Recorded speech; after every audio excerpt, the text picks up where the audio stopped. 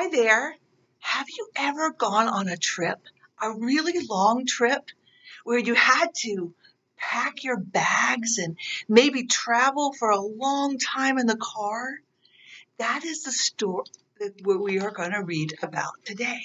My name is Charlotte Bansley, and I'm on the Bedford Board of Supervisors. But today I'm reading a story called The Relatives Came. It is a story written by Cynthia Rylett, and it's illustrated by Stephen Gamble. And I think you'll love his pictures. The Relatives Came.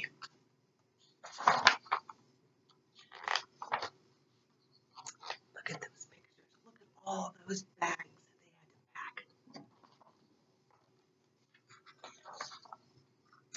It was in the summer of the year when the relatives came. They came up from Virginia. They left when their grapes were nearly purple enough to pick, but not quite. There they're starting their trip. They're packing their car. Look at all those suitcases. Taking a lot of stuff on their trip.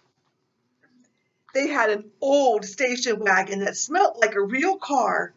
And in it, they put in an ice chest full of soda pop and some boxes of crackers and some bologna sandwiches. And up they came from Virginia. They left at 4 in the morning when it was still dark, before even the birds were awake. Look at that, starting their trip. They drove all day long and into the night, and while they traveled along, they looked at the strange houses and different mountains, and they thought about their almost purple grapes back home. They thought about Virginia, but they thought about us too, waiting for them. There they are on their trip.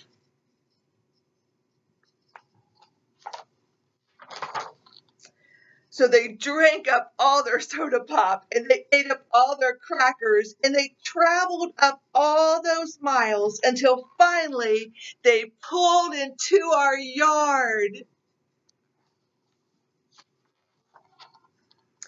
Then it was hugging time. Talk about hugging. Those relatives just passed us all around their car, pulling us against their wrinkled Virginia clothes, crying sometimes. They hugged us for hours. I think they were happy to see them. Then it was into the house and so much laughing and shining faces and hugging in the doorways. You'd have to go through at least 4 different hugs to get from the kitchen to the front room. Those relatives. Have you ever had relatives that hugged you a lot? And finally, after a big supper, 2 or 3 times around until we all got a turn at the table, there was quiet talk, and we were in 2s and 3s through the house. There they are, eating their supper. Kids are still at the table eating. I think they're feeding the dog too. The relatives weren't particular about beds, which was good, since there weren't any extras. So a few of them squeezed in with us, and the rest slept on the floor, some with their arms thrown over the closest person, or some with an arm across one person and a leg across the other. It was different, going to sleep with all that new breathing in the house. That's a lot of people sleeping in that house. The relatives stayed for weeks and weeks. They helped us tend the garden, and they fixed any broken things they could find.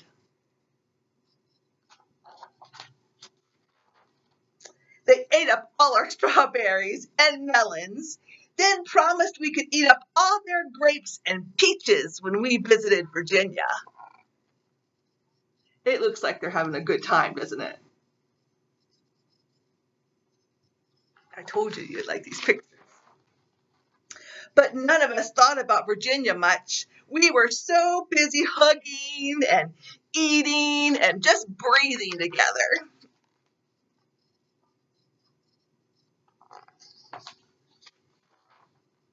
Finally, after a long time, the relatives loaded up their ice chest and headed back to Virginia at 4 in the morning. We'd stood there in our pajamas and waved them off in the dark. We watched the relatives disappear down the road. Then we crawled back into our beds that felt too big and too quiet, and we fell asleep. Oops, I forgot to show you that picture. Of them hugging them and waving goodbye.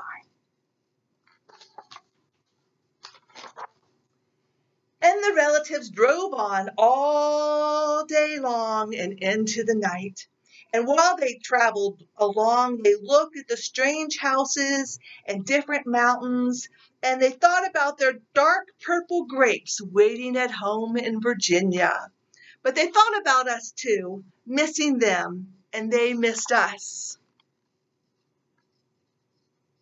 Driving home. And when they were finally home in Virginia, they crawled back into their silent, soft beds and dreamed about next summer. Doesn't that look like Bedford County? The Blue Ridge Mountains on the side. I think the story could have been written right around here. The end. I hope you enjoyed the story as much as I do.